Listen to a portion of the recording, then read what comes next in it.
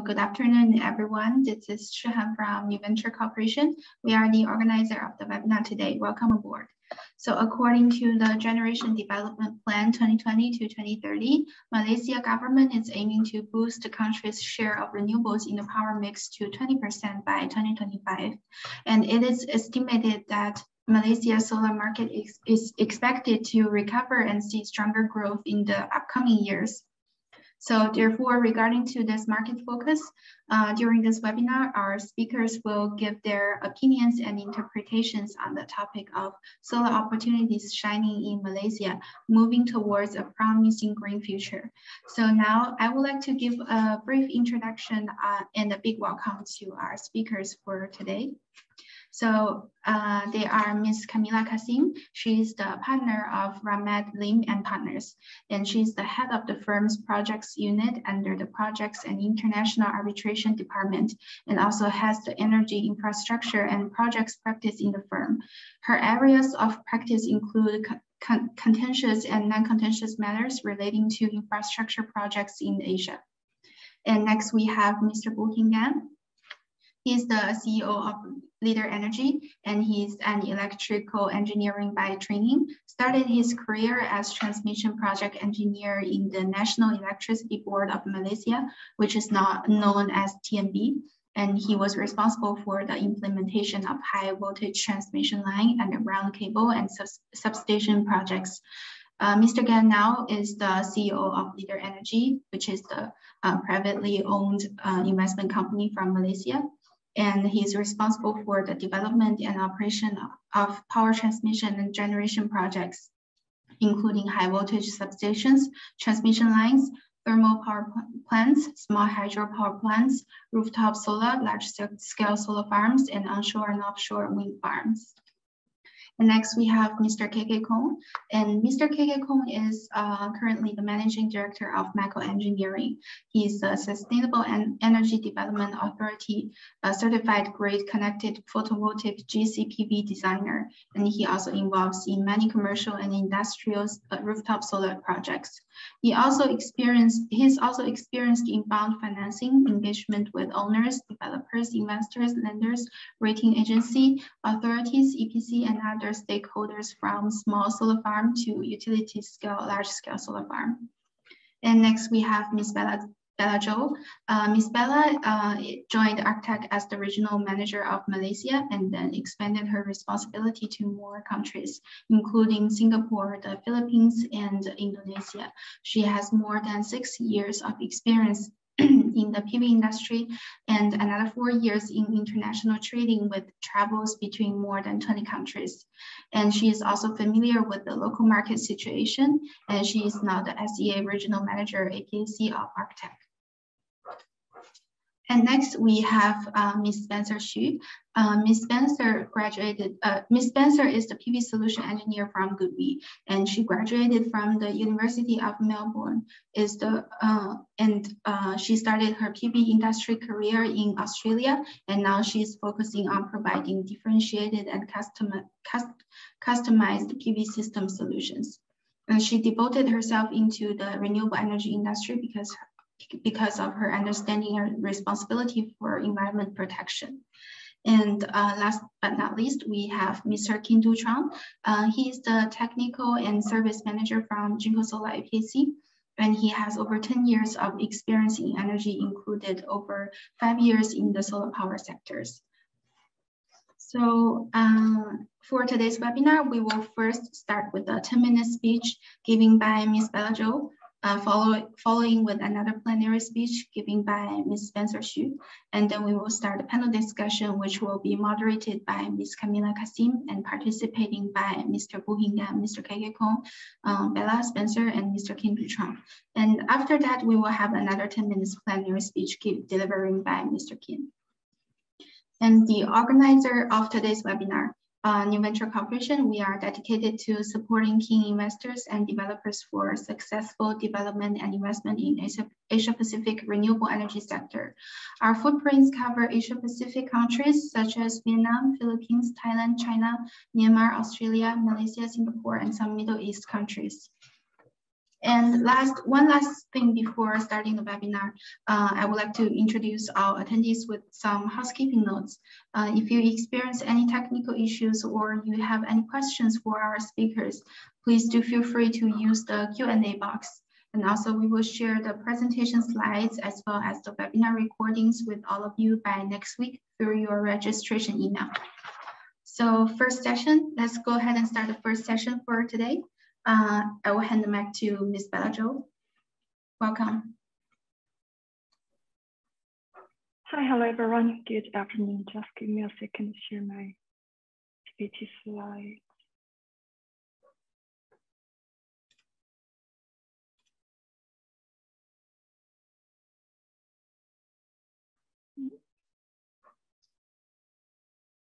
One sec.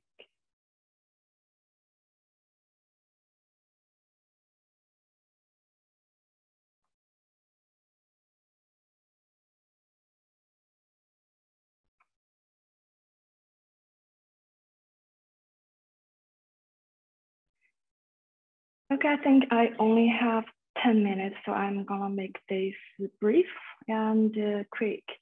For anyone who wanna further discuss in more details, I left my personal contact number on my last slide. You can screen capture and reach out me after this. Arctech, our company was established in the year 2009 and headquartered in Kunshan, China. For those who are not familiar with this city, it's quite close to Shanghai. And till end of 2020, the company has accumulated installation of over 32 gigawatts to more than 40 countries. Over all those years of development, the company quite devoted and emphasized in the development of solar structure from the very beginning. And since 2016, we made ourselves as the #1 supplier in APAC region and continually remain that position for several years. And the company is also publicly listed since 2020. Here's some idea of how we stand in the market. Firstly, globally, is also number of 2020. The company took around 8% of market share and ranked top 4 in the global tracker market. And in our Asian Pacific region, we took around 35 market share. And this one is ranked #1 for several years since 2016. This actually quite largely show how the market acknowledge Arctech as a supplier for solar structure and how we are doing with our solution quality and commitment. Here's some global presence. Like basically we have a service center or representative office in all the major regions. Here for me personally, I'm based in KL, Malaysia. And the company is quite emphasized on the development of its research and inventation. So till now we have over 240 patents. And we are also fully licensed with all the essential and existing international certification. For those who might know something about solar structure and especially tracker, you might know there that wind tunnel test is quite essential. And there are 5 levels of different wind tunnel tests, and Arctech is the only one globally who can reach the 6th level of test and simulation. And meanwhile, we are also the only one to own its own wind tunnel test laboratory, which largely helps us to provide even better solution to our clients to ensure even lower LCOE and higher return of investment, and just also for more stable and advanced solutions. This also shows largely how we are different from our competitors. Some references of the production line. Basically, now our manufacturing base is located in Changzhou, Jiangsu province, and we are having expansion coming along the way, which will be in full production this year. After that, the capacity will be doubled. Some references of what we have done in this region, and those are only some typical projects. Like you can see in Malaysia, we have installed around 200 megawatt of fixed projects. And for tracker, we have 116. That is 2P, Sky Smart 2. It's under construction. For this, I will explain more on my last few slides later on. Okay, what we are doing exactly, except for tracker, of course, we are also doing fixed structure. Actually, fixed is still the mainstream, especially in Malaysia. People still go with fixed for more. And also some BIPV CAPA solution. For those people who are not very familiar of how tracker works and what are the types available over there. And here's some example. For fixed structure, as the description is fixed, it's no adjustment. And there are something in the middle. It's called adjustable but fixed type structure. This one is more used in high altitude regions, like in Russia, in northern part of Europe, because the solar radiation angle varies bigly through different seasons. So they adjust seasonally. And then it's the tracking system, like in the image shown below. We track the sun from the early morning till sunset to try to place the module in the perfect, the most suitable angle to observe more solar radiation and generate more power. Hence, we can reach our purpose of giving higher energy output and lower LCOE, and eventually to achieve better and the maximum return of investment. You can see from the right side image, the extra energy output. And specifically for our region in Malaysia, what is the additional output we can give? Actually, it's according to our study, it's around 10 to 30% comparing to fixed installation. Some references of what we can offer. This is an image of a 2P Sky Smart 2, which is also what we used in the Malaysian tracker project. You can see it's 2 pieces of module in portrait, and they are using multi-point drive.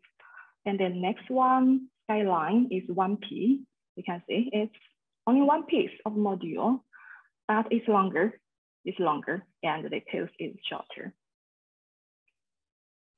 They all come with AI solution, with backtracking strategies, smart monitoring, etc. Those functions to enable that we achieve the best energy output. Okay. As I said, we are for the market mainstream. People are still going with fixed because of multiple reasons. And there are single post, dual post, vertical or horizontal layout. Fixed structure is most simple and fast, and it can fit in all kinds of land type. You can see in this picture, it's a solar farm in Guizhou. It's very hilly, but still can fit in. Some case example, what we did in Malaysia. This is the case I mentioned that now we are installing. You can see from the map, it's very close to area in Terengganu, and that location always comes with seasonal flood and very close to say around 300 meters. So the design is also have to be suitable for the local condition. You can see it's raised up, the post is raised up for avoiding flood. And you can see It's using bifacial module. The capacity is 116 megawatt. It's coming into COD very soon. And for more, there are fixed structure. It can be used in all kinds of land types. You can see the first one, UITM project, is very flat. And the next one, Terra, it's with much more complicated land condition, but still can fit in. These are all come around 60 megawatt and more reference pictures. Okay. Okay, I think my time is done. Okay, there is my email and my WhatsApp number. For those who are interested to know more, you can just reach out. Thank you very much. I will just stop my sharing. Yeah, thank you, Bella. And if anyone has any questions, please also contact Bella through her email that was showing on the slides just now. And thank you for your informative speech. And now let's welcome the second speaker of today, Ms. Spencer Xu from GoodWe. Hello, Spencer.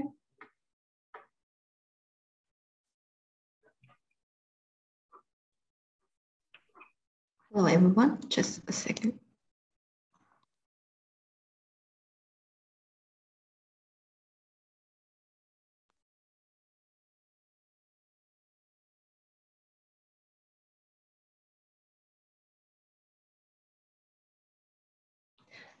Can you see my sharing? Yeah, looks good. Hello, everyone. My name is Spencer, solution engineer from GoodWe Solar Academy. I'm now supporting Australia and Southeast Asia for the PV system solutions. Today, I'm glad to introduce you GoodWe's commercial and industrial solution and some applications in Southeast Asia. So today's sharing will be carried out from the following 4 aspects. First of all, please allow me to give a brief introduction of GoodWe. GoodWe is a global leading inverter manufacturer, but we are actually more than that. Our vision is to create a new era of the smart energy. For example, we've installed over 2 million units of inverters and helped save over 26 million tons of carbon dioxide. GoodWe starts our smart energy journey since 2010.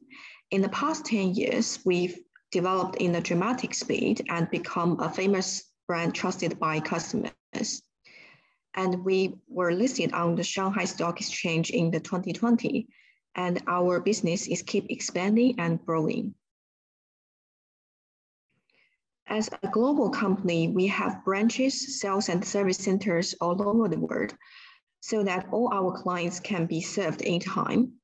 And we also have 2 R&D centers and 2 factories to ensure the product innovation, as well as the production and delivery. As a well-known inverter manufacturer, GoodWe has won many awards. For example, GoodWe is the only solar inverter manufacturer to win the TUV Greenland All Quality Matters Award for 6 consecutive years. And we were also awarded by Bootmakers for the world's #1 hybrid storage inverter supplier. Next, let's look at some typical commercial and industrial system solutions and applications. Here we can see this is the system that's specialized for the commercial rooftops. So in this system, the generated solar power will be consumed by the loads first, and then the rest power will be fed into the grid. So in the commercial and industrial scenarios, normally we will have multiple inverters. So we can use an SEC1000 here, which is a communication box for the load consumption monitoring, and also can do the export power limit control. GoodWe also offers a free online monitoring platform, which is the SAMS portal, and it is short for the Smart Energy Management System. It's a smart tool to help our customers monitor their power plants in a visualized way, and it can help the maintenance. And we also offer system solutions for some low voltage applications, for example, in Latin America and Southeast Asia.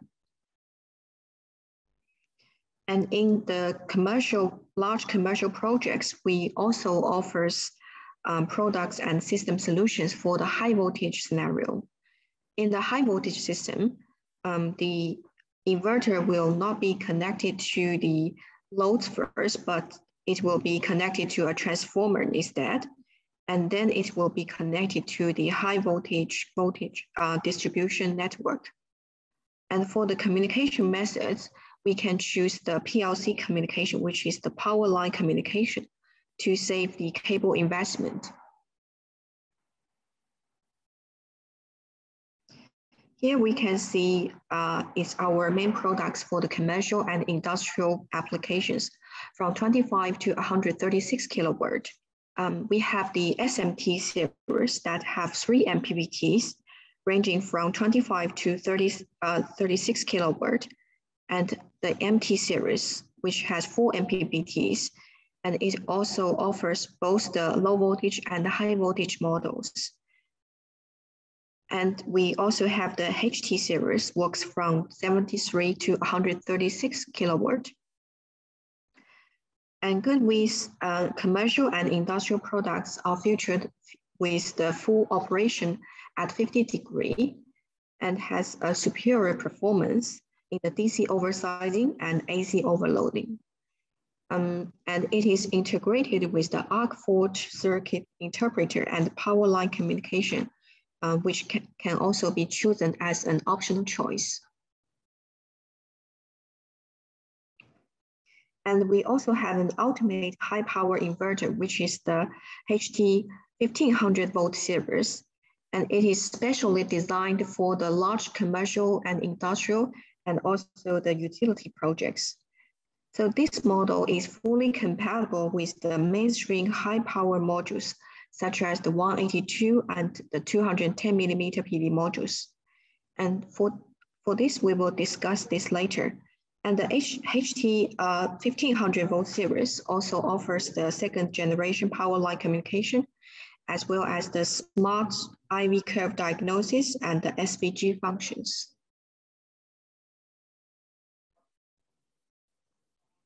Here we can see is our utility scale inverters. So here we have the special model for the KN series. So KN is specially designed for the 210 millimeter PV module. And the main difference is that the KN series will have 6 MPPT, and each MPPT have 3 strings. So, and also each string has a maximum 20 ampere input current, so it can fit in the large current train of the PV modules. Now let's look in details how GoodWe inverters to be compatible with the high current and bifacial modules.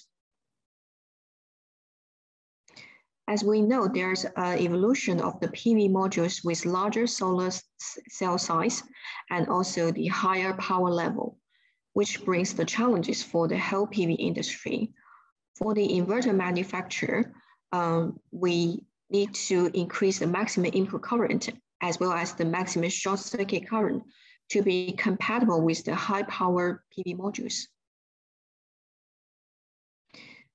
As we can see, the 182 millimeter wafers are widely used in the utility scale power plants and also for some commercial rooftops. Our inverter could be fully adapted to 182 millimeter PV modules. We can see that like the mainstream 182 millimeter manufacturers has a short circuit current for about 13 to 14 ampere. And we found that even the Jinko that has the largest short circuit current of 14.9 ampere is below 15 ampere, while our inverter can support maximum 15 ampere input current per string. So we are already fully adapted to the 182 millimeter modules.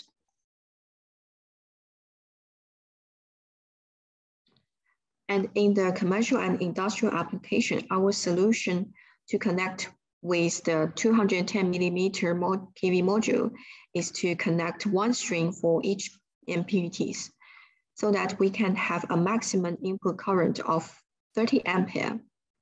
Here, let's take the Trina Vertex 600 volt and GoodWe 120 kilowatt HT as an example.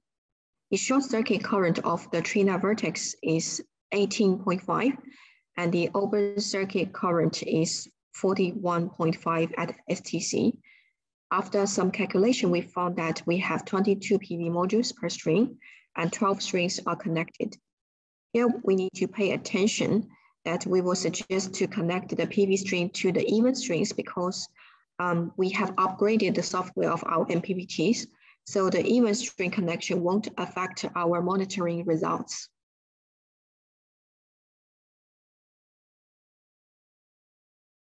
Well, for the utility projects, as mentioned before, we have the special version for the KNHT. So the string current of KNHT will be 20 ampere per string.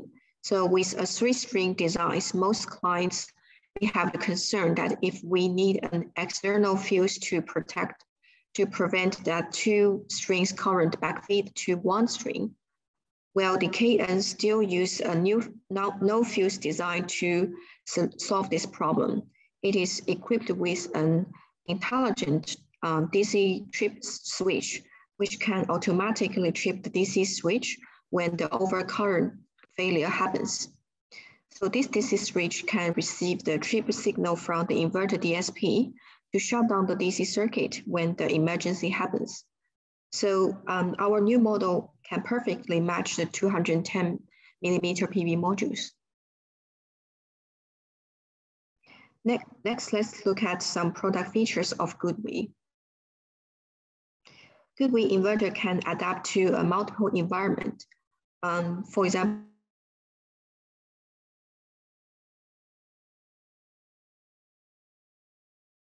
for the multi-angle rooftops, we have up to 12 MPPTs. So it is very flexible for the system design, operation at high temperature, and can also adapt to the coastal areas because our HT series is certified with the C5 protection level.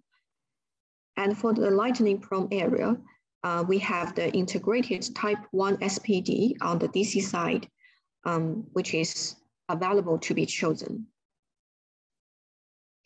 As we've mentioned, GoodWe inverter has a good heat dissipation performance because we have very reasonable heat dissipation paths, and it is equipped with the 6 powerful NMB fans.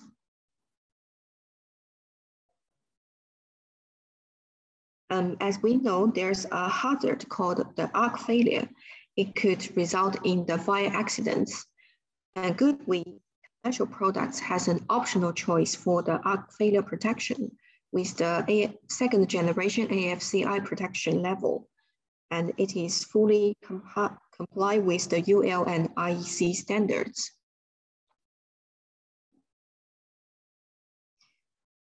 Smart IV curve diagnosis is another useful tool for the operation and the maintenance for large commercial and industrial and utility projects. For the smart IV curve diagnosis, it can support up to 20 error types, and it can save the detection time down to the minutes level. So it is more efficient, both in time and cost.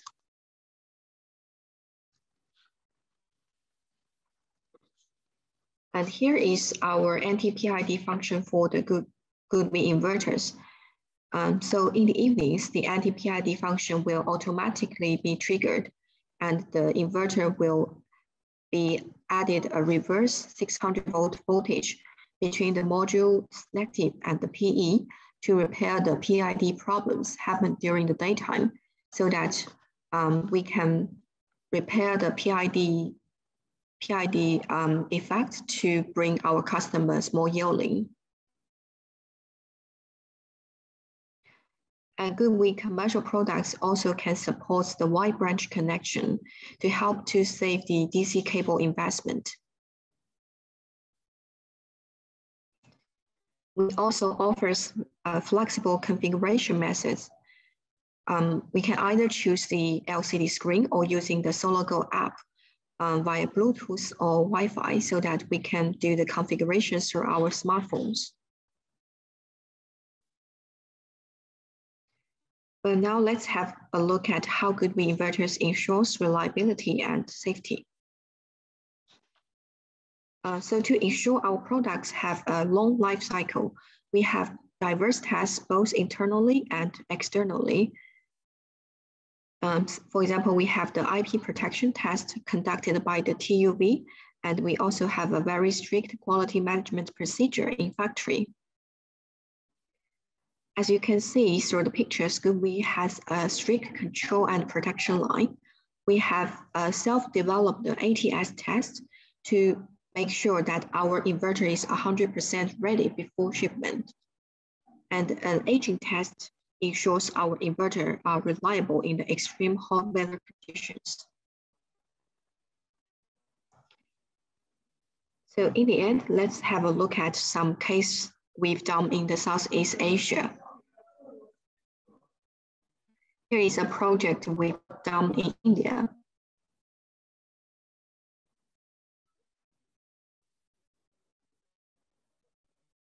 And we've also helped the Siemens in India for using our MT series.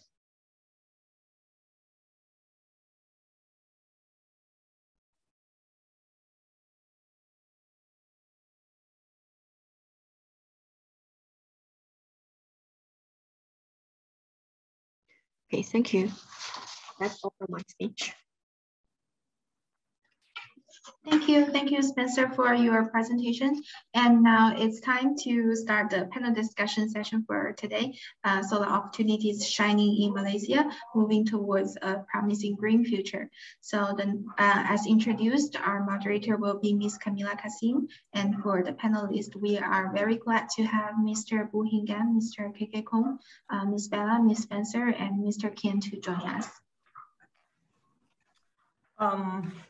Hello and welcome.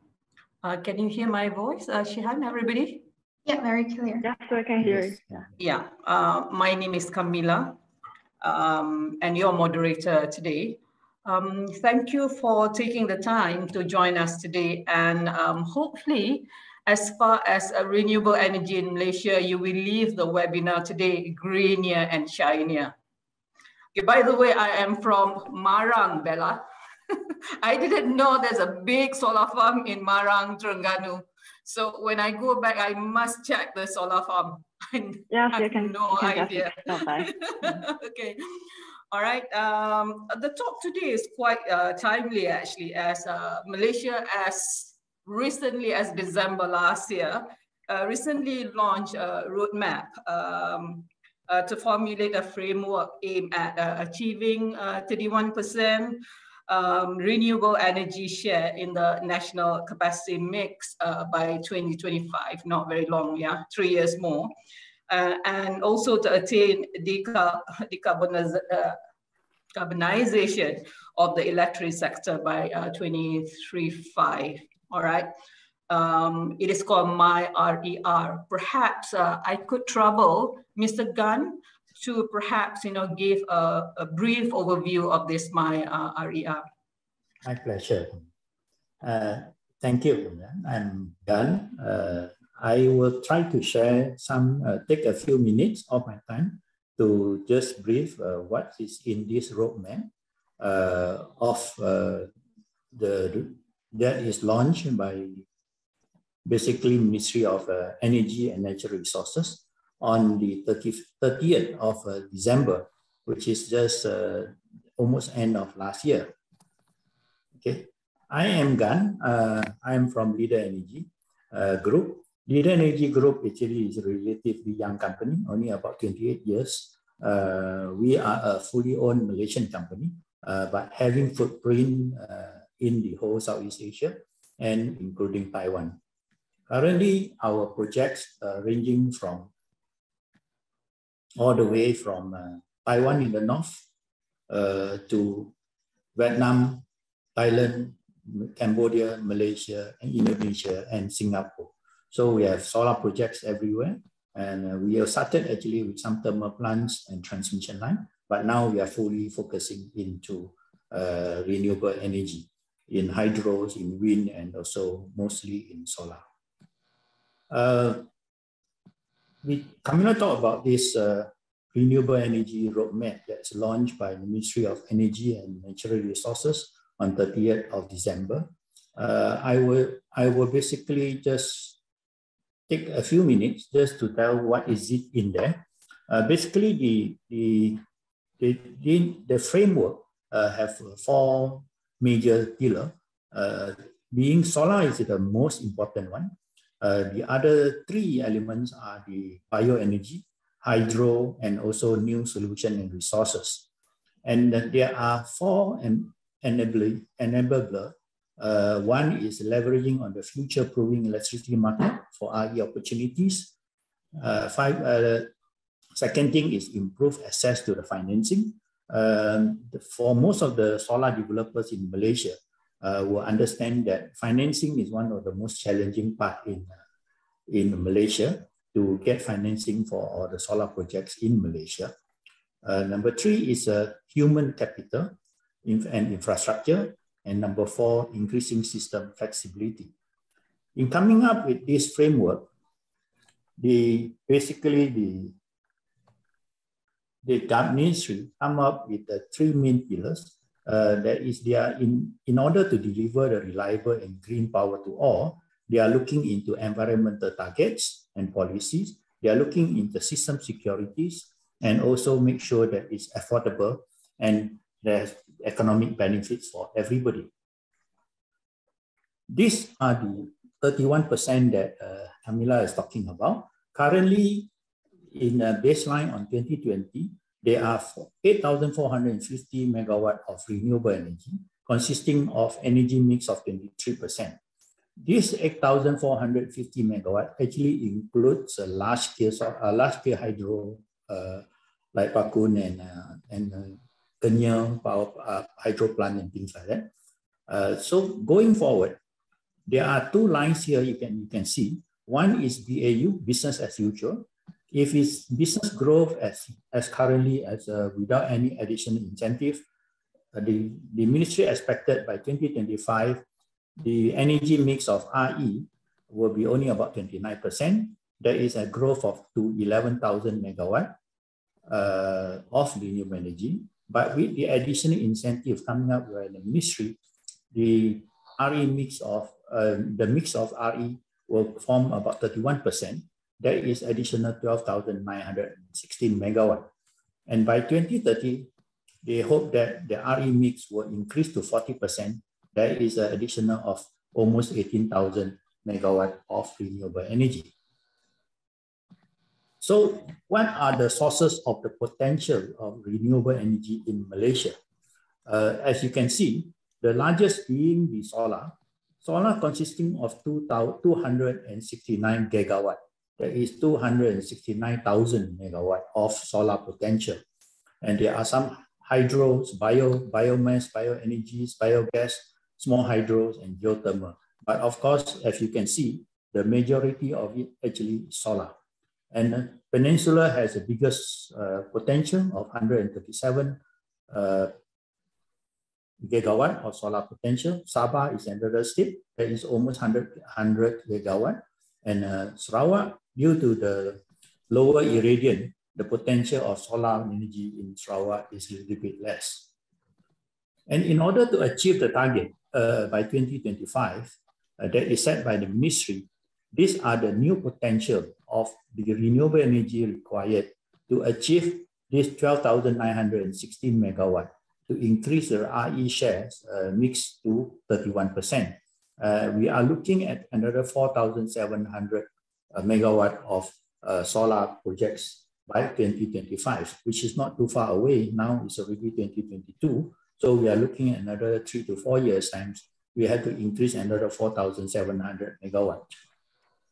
So what are the actions that the government is doing in order to achieve this target? They want to review the NEM. NEM is the net energy metering that is currently the version 3. We have NEM1 with NEM2, now it's NEM 3.0. The program for rooftop solar and off-take tariff. Actually, they are trying to rebalance the tariff. Actually, it's going to reduce the tariff a little bit. They are also looking into a new business model. In addition to large-scale solar, LSS is a large-scale solar farm, and NEM program, they are looking into this corporate PPA and third-party access. This is something that developer like us has been waiting for a long time, because we hope that we can also develop solar farms for private customers directly without now all the solar farms, we have to sell the power to PNB. The off-taker is the utility. But with this corporate PPA, then you can actually sell to private customers, the factories who wants renewable energy. And the other important factor that is renewable energy certificate, something like a carbon credit, that you can actually sell the renewable energy as a unit. 1,000 kilowatt hour of renewable energy is considered as 1 unit of REC, that you can actually sell this green certificate, green attributes, to actually to reduce your carbon footprint. Of course, they want to look into this large-scale solar auction, focusing more into floating solar and the technologies that use less lands, so that there will be less trees being chopped down for the large-scale solar farms. So these are the initiatives, some of the initiatives the ministries are taking in order to achieve the target in 2025.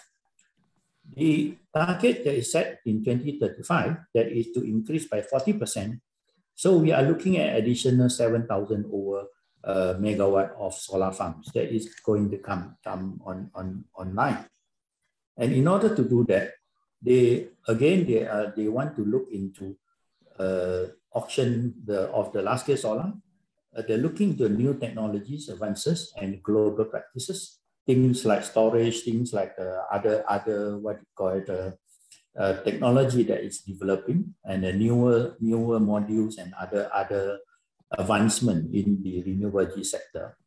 Of course, they want to look more into a direct corporate PPAs, enhance the rooftop programs, and also increase the participation of government agency in the government solar rooftop program. For those who know the NEM, the Net Energy Metering Scheme under 3.0, there are 3 categories. One is the residential, and the second one is CNI, the commercial industrial, and the third one is the government. Unfortunately, the least take-up rate among the 3 is the government agency. At the moment, it's only slightly about 20% take-up compared to the quota of 100 megawatt.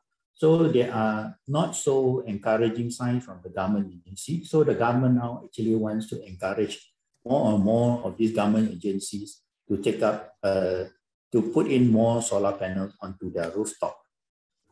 So basically, this is a very quick summary of what is in the roadmap that is being launched on 30th December. Thank you very much. Amina, back to you. Let me stop. Thank you very much, Mr. Gan. That's very, very useful. You know, the fact you take time, because my RER is about 198 pages, but you have managed to shrink it in a very useful. And I try to do it in 2 minutes. Commendable. That's very impressive, Mr. Gan. Mr. Kong, would you like to add anything to what is happening in Malaysia at the moment? Right. Is my voice clear? Yes, very clear. Yes, very clear, Mr. Kong. Right. Thank you, Gan, and thank you, Camilla, for sharing what is happening in Malaysia to all our peers. I guess a lot of audience here are overseas.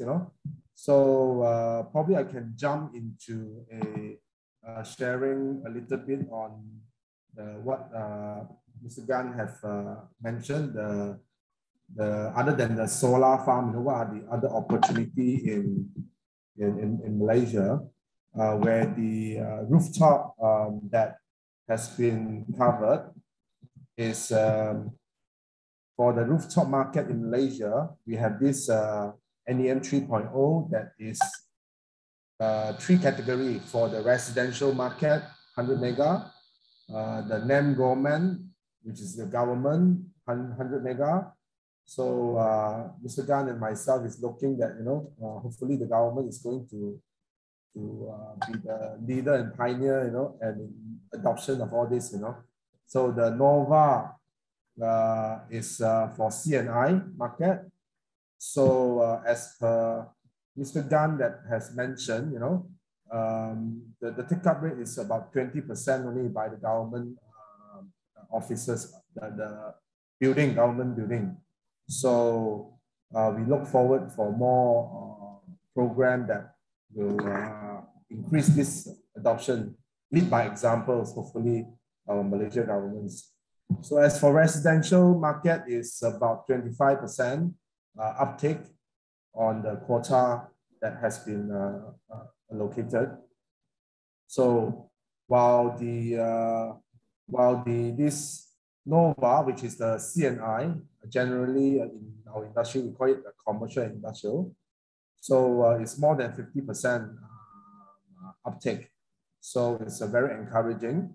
So, and the program that available in Malaysia have 2. One is we call it PPA, and the other one is outright purchase.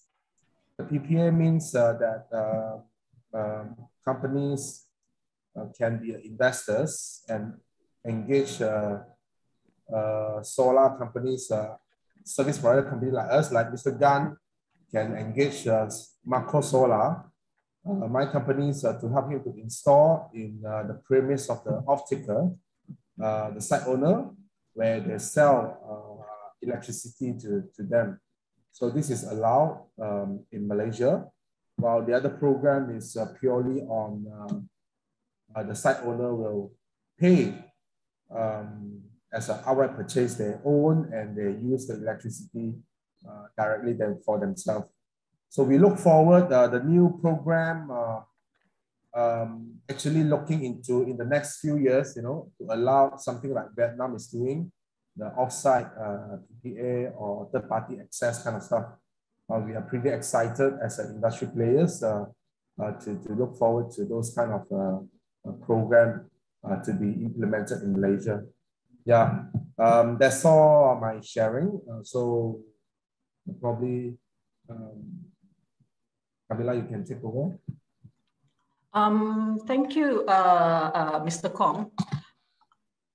All right. Anything else you want to add, Mr. Gan, as far as Malaysia is concerned?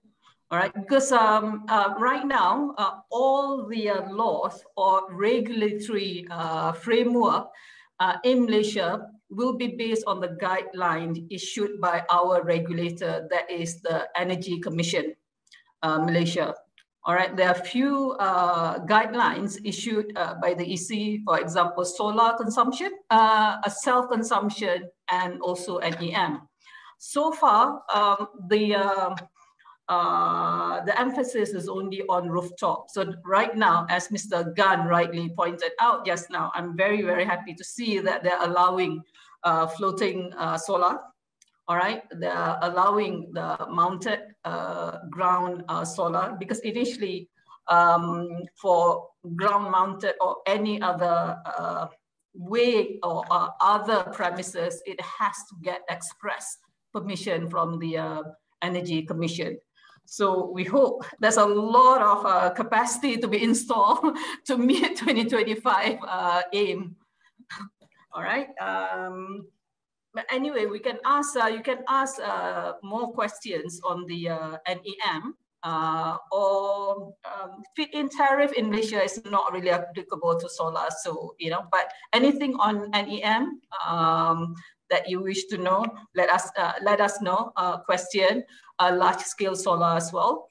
And I am actually right now advising, hopefully, fingers crossed, first corporate PPA solar in Malaysia. Hopefully this will happen. Okay. Next, I see one of the questions just now that according to a study in Malaysia, tracker is not suitable in Malaysia. So perhaps Bella, if you could address what would be more suitable for Malaysia market, tracker or fixed structure? And if we're going for tracker, I think tracker is okay. I'm jumping the question, but I think technically I'm very challenged. You can deal with that. What is the pros and cons of the 1P or 2P solution under the local condition? You know, under what circumstances, how, you know, developers should choose? Thank you, Bella. Okay, thank you for your question. Yeah, earlier someone asked in the chat room saying like in Malaysian conditions, we have, comparing to some other countries, people think we have more cloudy days and more raining days. Actually, the tracker system, during its R&D and all those years development, we have more mature solution. We have integrated with AI function, and we have backtracking, we have smart monitoring, and the cloud platform, etc. All those technology, all those new patents, new development to enable us to provide, to maximize the energy yield. And despite all those conditions in this region, we still can get additionally around 10 to 30% of extra output compared to using fixed installation. And for your just now question about, okay, in this region, how should we choose? If we are planning a solar farm, how do we choose? Tracker or fixed? And among tracker, there are 2P solution and 1P solution. How should we make decisions to maximize the profit of doing such a solar farm? There are, basically it will be depend on the set condition, of course. And as long as you have enough land and it comes with more moderate terrain, and also if the soil condition allows, of all those factors, we will have to study and evaluate and advise you what your choice is. So if those conditions allow, then yes, of course, definitely tracker would be the best solution. It brings better return of investment, and that's why we are doing this after all, is it? And then, of course, there are some conditions that we don't allow to deploy tracker. If sometimes the developer, they don't have much choice on their land. They have quite limited land size, and then sometimes, yeah, now people are using more palm oil plantation. Sometimes it's hilly with heavy terrain slope, and some soil condition is very, very poor. Like we are facing some, first only at a later stage, they find out the soil is very soft, etc. So after those study and evaluation, if tracker cannot work, then we would do fixed solution. It's the most simple and fast, and it would suit for all kinds of land type.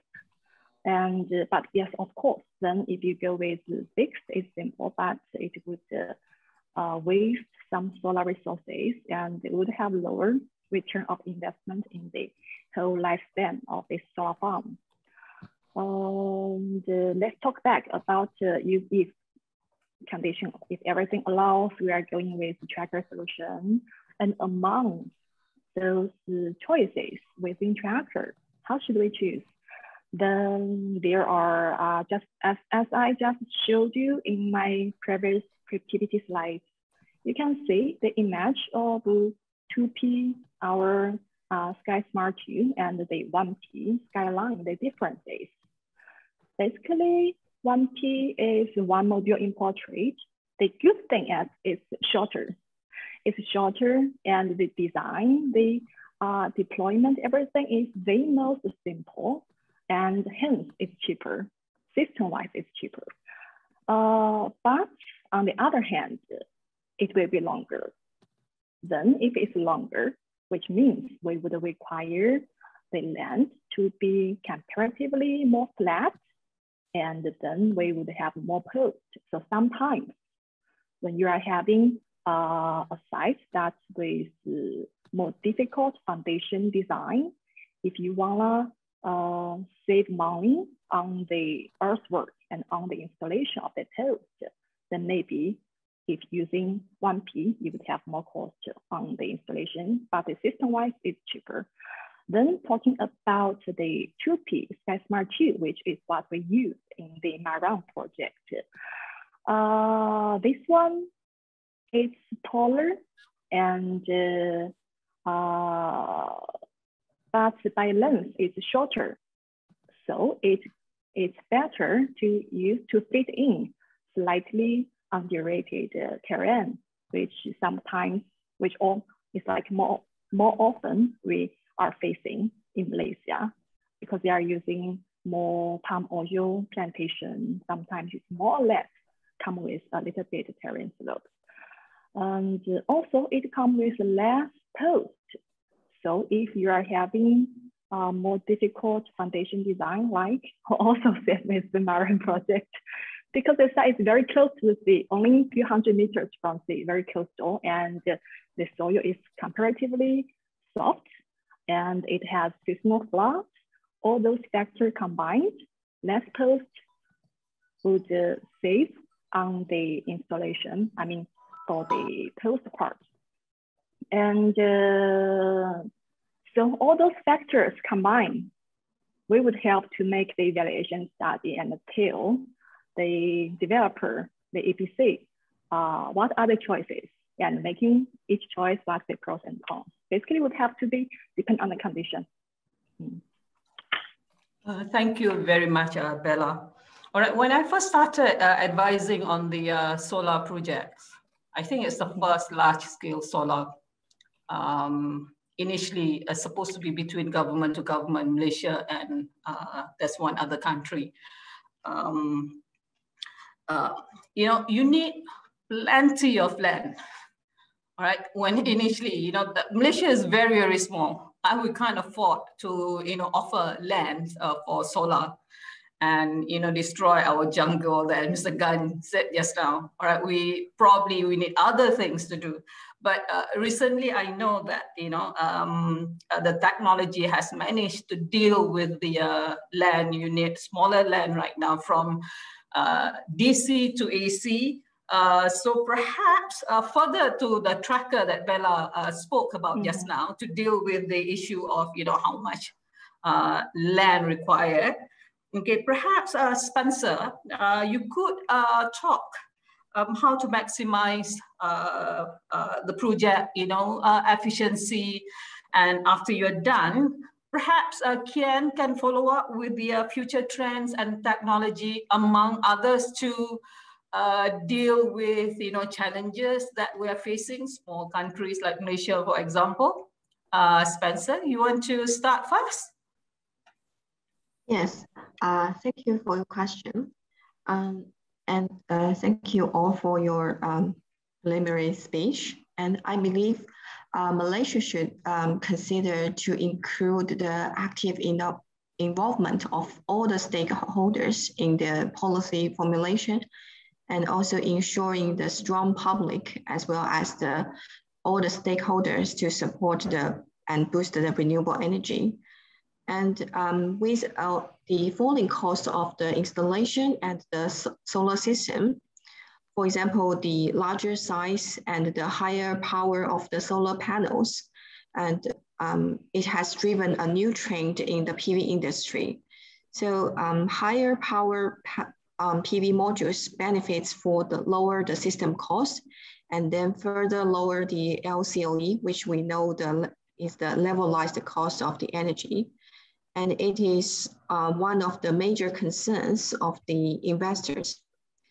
And GoodWe, as an inverter supplier, the technological breakthroughs of our inverters are driven by the PV module development, and also the target of lower the LCOE. And so what we do is that we need to lower the system investment, and also in the same time increase the system performance. So in other words, we need to bring more yielding for the customers. So the most typical technological innovation is that we've increased the inverter power level. So in one project, there will be fewer inverters needed. So it actually helps to lower the initial investment. And from the inverter DC side, the maximum DC input voltage are increased. So it can allow us to put more PV panels connected in one string, which can help to save the DC cable investment because we actually need fewer strings. And from the AC side, the AC output voltage is also increased accordingly. So it can help us to lower the cable loss as well. Another technology improvement is that the string inverters are having more integrated protective functions, such as the SVG, NT-PID, and the SPD protection. Those protection functions not only increase the system's safety level, but also can save the cost for the future operation and maintenance. So it can help to lower the LCOE. And I believe in the future, the string inverters can be more multifunctional and also with the less cost of the external devices for the maintenance. So that's all for about my ideas regarding the how to lower the LCOE for the solar systems.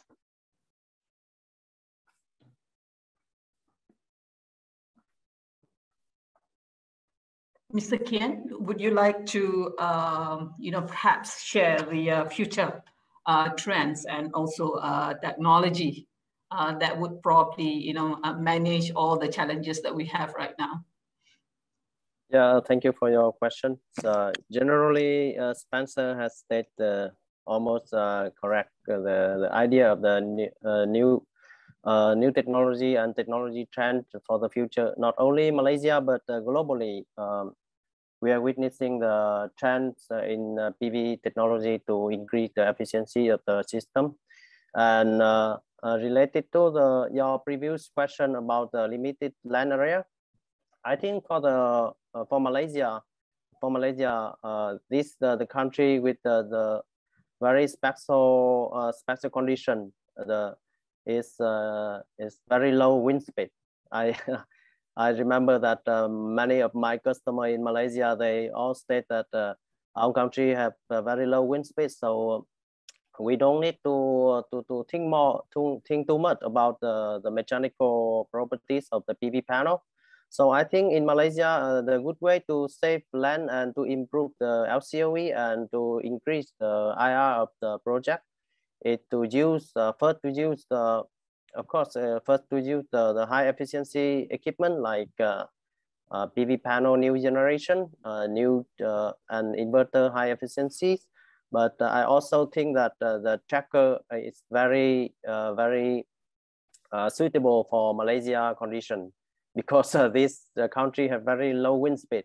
And once you have low wind speed and you have enough land, if you invest in tracker with a high efficiency bifacial PV panel, you can improve the energy use about 20 up to 25%. That's a significant value and can improve IRR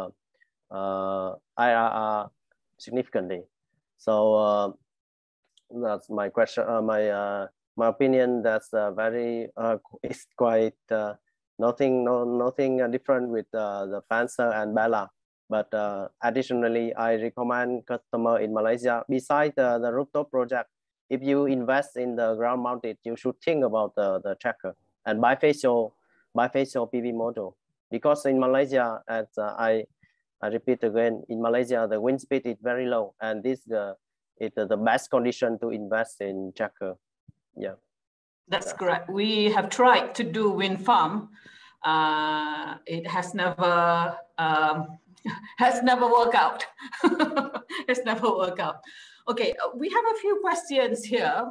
I'm not very sure whether we have the ability to I hope some of the panelists could address this. The first question is that with the ongoing pandemic, is supply chain still an issue for supply of inverters to Malaysia? How long is the expected lead waiting time for supply of inverters in 2022? Quickly, anybody, Mr. Gan, Mr. Kong, or yeah, Bella. Since the question is on inverter, maybe Spencer should answer. Yeah. Spencer, you're on mute. This is a question, how long is the expected lead waiting time for supply of inverters in 2022? Okay, so actually, this component shortage actually affects all the industries, but from GoodWe side, we are actually trying to make sure all the overseas markets, like the supply for the international market as our first priority. So we can still make sure the supplier, even during this pandemic, our international sales haven't been affected. So as long as the customers would like to give the orders to us, we would make sure to make sure the shipment can be done in time.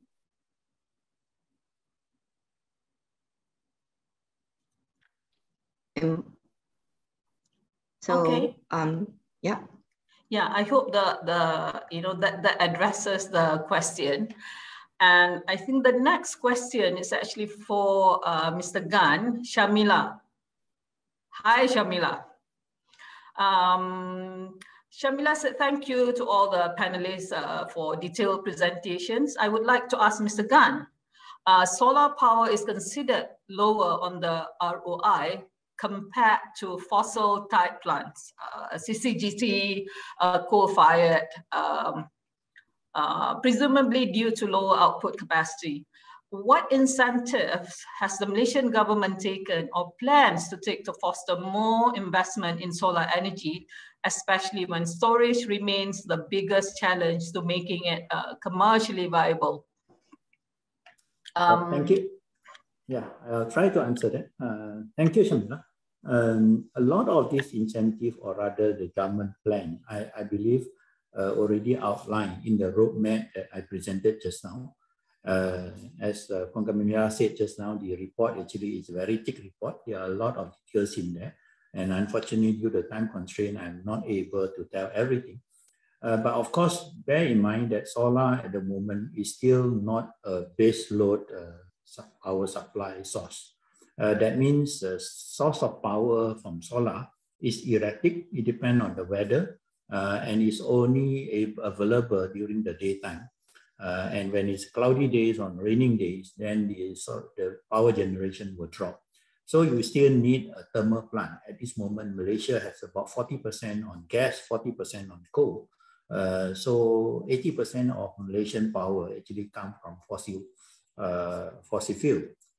So as you rightly pointed out, battery is the solution, but unfortunately, because of the technology and the cost of battery storage is still relatively high.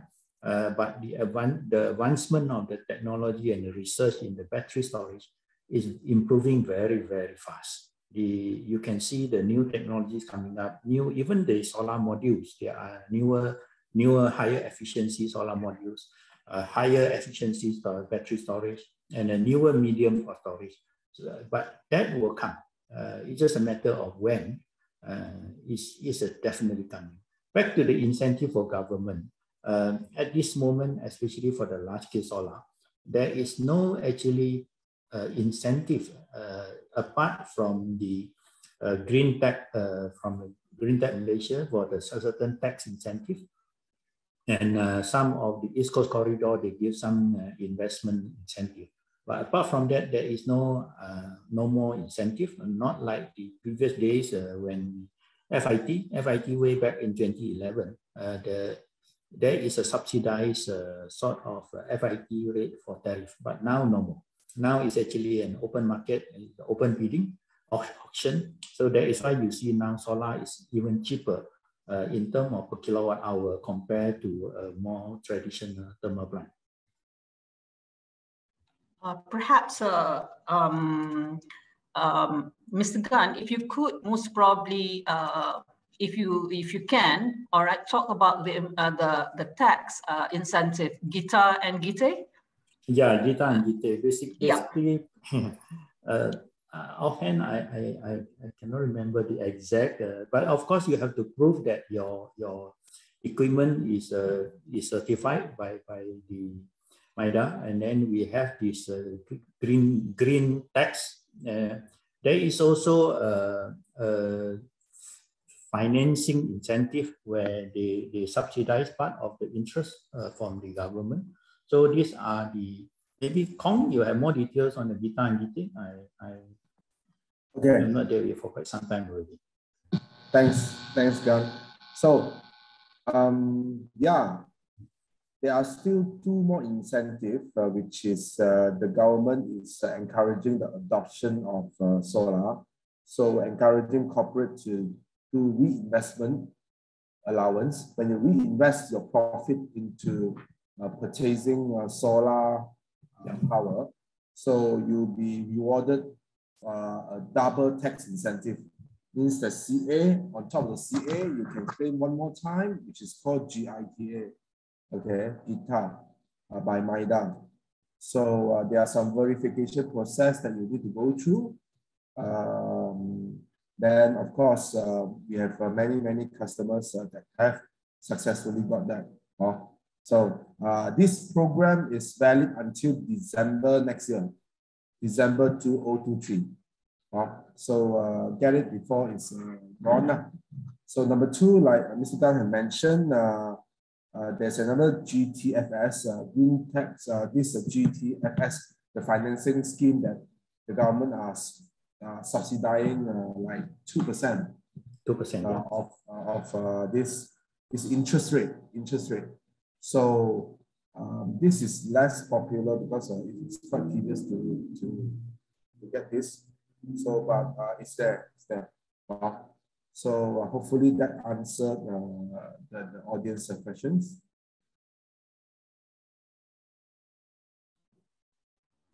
Thank you very much, Kong. It's very helpful. Okay, is there anything else that anybody wants to add? Any other questions from the attendees? We are very much on time. I'm given until 4:15. So we have 2 minutes more. So I will use this 2 minutes. Again, this is timely as well, because before I was approached to be the moderator, I was supposed to give a talk on my RER. So I'm going to be I'm luckier in that sense, because Mr. Gan is only given 10 minutes. I probably about 1 hour to talk about my ER. It looks like this: Malaysian renewable roadmap.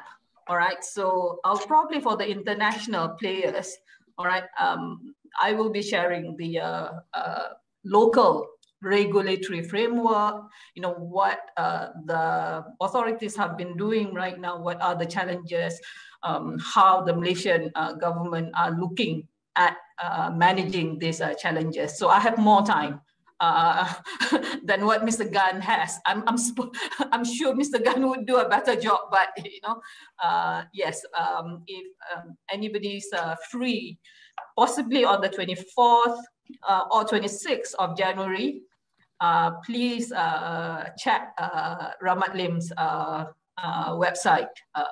We have our webinar dedicated on the Malaysian renewable energy roadmap. anybody interested at all. Yeah. And I think if there are, hang on, yeah, I'm not very sure whether the other, can we get a copy of the presentation? Yes, Encik Habib, it's been a long, long time. Yes, I think we'll get in touch with the, the organizer. All right, and I think, thank you very much, the panelists, for a very detailed, very useful presentation. Shihan? Yeah, hi. It's time for Kian. Yeah, thank you, Camilla, and thanks again, everyone, for such an exciting discussion. And last but not least, we have one more plenary speech given by Mr. King Chang. He's from Jinko Solar. So, Mr. King, please share your screen. Okay, thank you for introduction. Can you see my slide? Yeah, looks good. Okay, hello everyone. My name is Ken, and I'm come from Jinko Solar, one of the largest and most innovative solar module manufacturer in the world.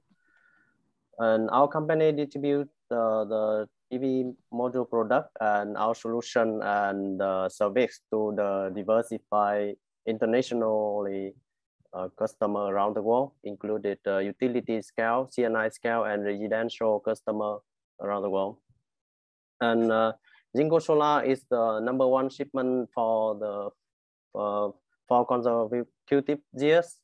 We deliver more than 70 gigawatt PV panel to the global customer, and we took more than 14% market share around the world.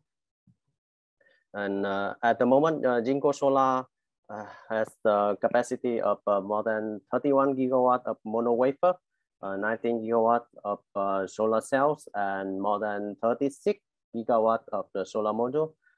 In my presentation, it's at 32 gigawatts because it's the data end of 2020. But as of September 2021, we have module capacity up to 36 gigawatt, and we have more than the 12 production facility around the world, include our factory in Florida, USA, Malaysia, Penang, and in another one in Vietnam, Quảng Ninh province in Vietnam, and the rest we have 10 factory in China, included the wafer factory, solar cell factory, and PV module factories. We also have our service center in more than 30 countries around the world. Yes, and Jinko Solar took almost the #1 market share in the most major market in the world, like USA, Vietnam, Japan, Germany, Australia, and India, the new emerging market, very big market in Asia. There are some photo and images of our production facilities in China, in USA, Malaysia, and Vietnam. I will go very fast to introduce next to our product. You know that Jinko has built a vertical integrated solar product, included the wafer, solar cell module, and besides the PV module, we also developing our new solution like BIPV and energy storage solution. Okay, my main topic today is to introduce with you the new generation of the PV panel with its very high efficiencies and can deliver the best LCOE to the solar investor and solar user. As you know that we are now using the in the market, the major product is the mono-PERC half cell technology PV panels. However, mono-PERC half cells is rigged to the ceiling of the efficiencies. So it's very hard to develop more better and higher efficiency product with the mono-PERC technology. So that's why we decide to go with the new technology. We call it TOPCon technology and combined with anti-solar cells. So the new is about the solar cells. The solar cells we use in the past include the poly type or monotype, P-type solar cells. which is made from the base, the solar cell with the base is PV type silicon, with its silicon doping with the boron. And now we change to the N-type solar cells. N-type solar cell is another kind of solar cell which is used just like the reverse structure. The main difference between the P-type and N-type is the number of electrons, while P-type is doping with the boron to make it 1 electron less and make the base, the layer of the cells positive charge, while the N-type silicon we doping with phosphorus, which has 1 more electron, and then the base layer of the solar cell will be negative charge. That's why we call it N-type. And the main difference between the P-type and the N-type, some of the audience may know when you learn about the solar cell technologies, is the LID defect, light-induced degradation.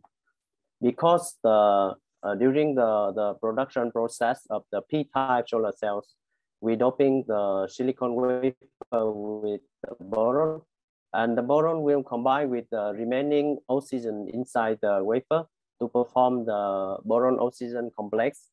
And the boron-oxygen complex will make a kind of defect, we call it light-induced degradation. When the sunlight hit to the solar cells, some electron will be hit and will be moved out to perform the current. However, some electron and some ion will be absorbed by the boron-oxygen complex, and it will lead to the loss on the PV power, the solar cell maximum power.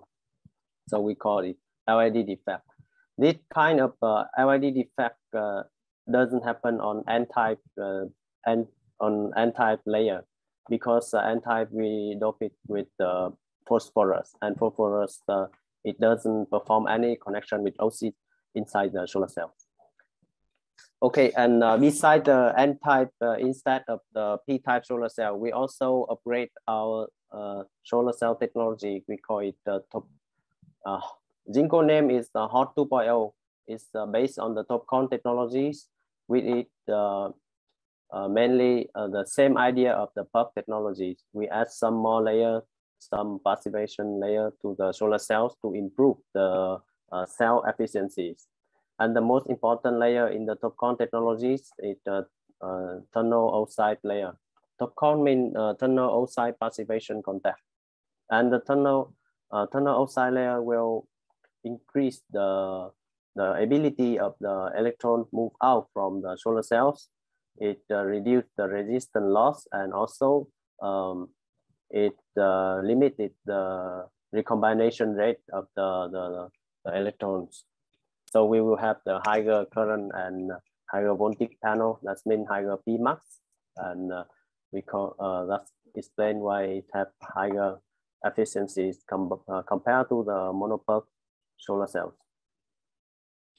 And for this new product, we produce at 4 versions. Based on the customer demand around the world, we have 4 versions. The smaller version called for the residential system, and maybe the commercial system is the 54 half cell and 60 half cell, which has the output power from 400 up to 475. As you make link to the old product in mono-PUF product, is if you need a solar panel as of 450 watt peak, you need about 2.2 meter square panel.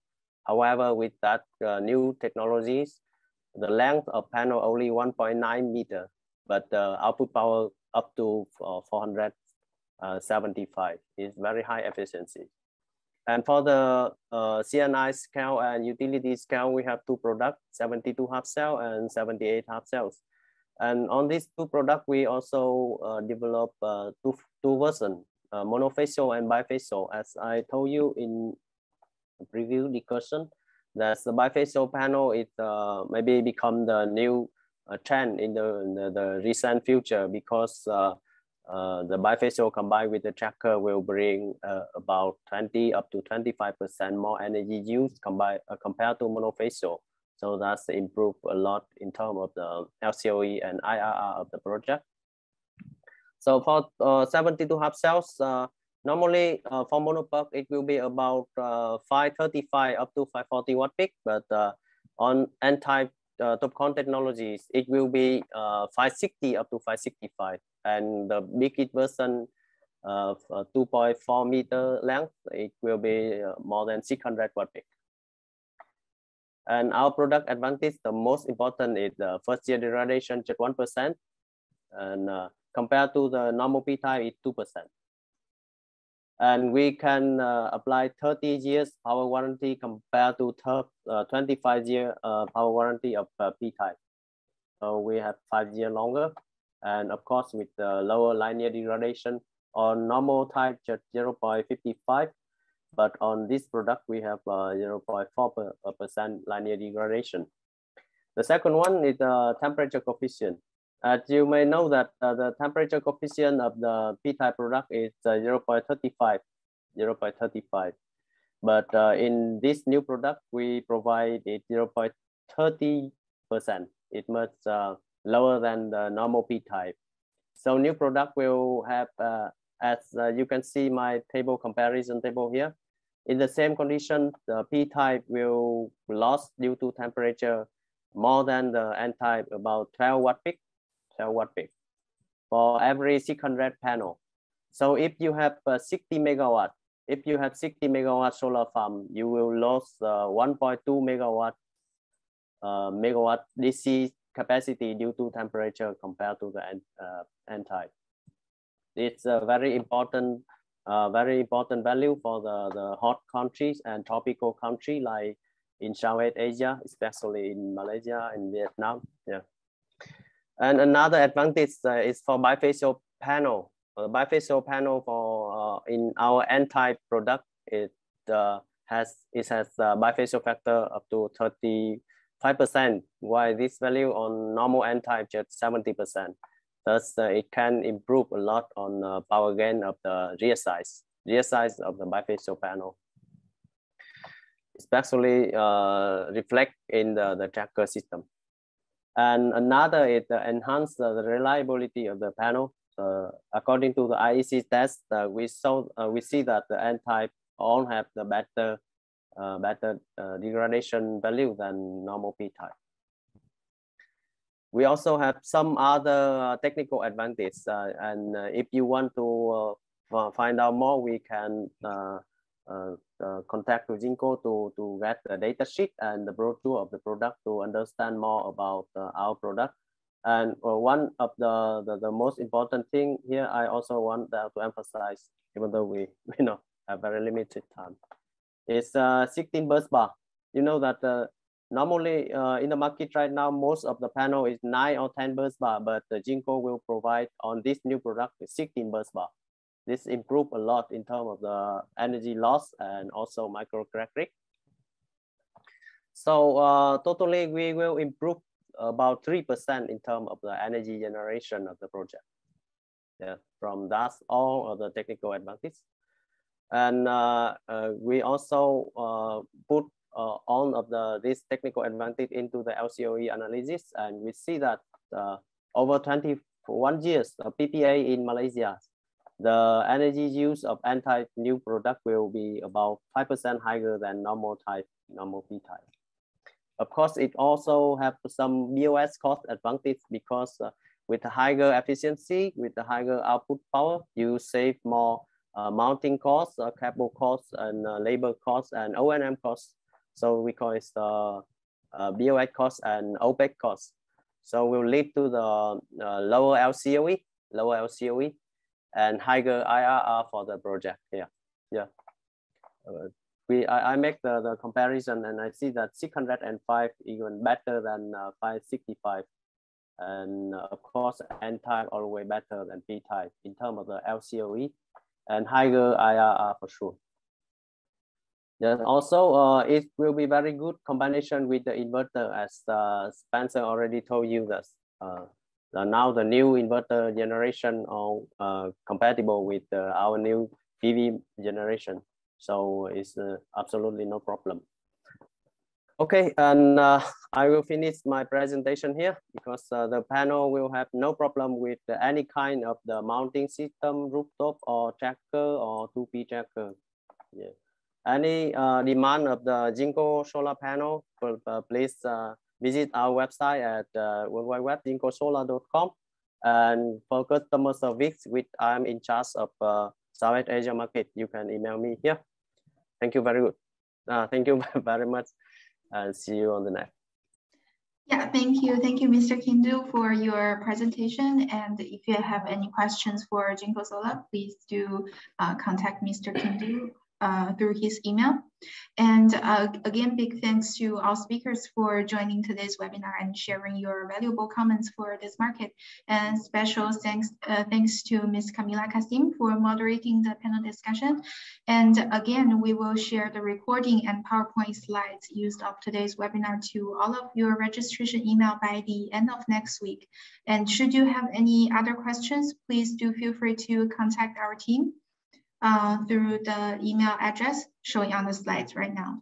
And if you have any questions for our speakers, please do also contact them through their contact info. And please also make sure to follow Solar Talks webinar on LinkedIn to get our first-hand webinar update information.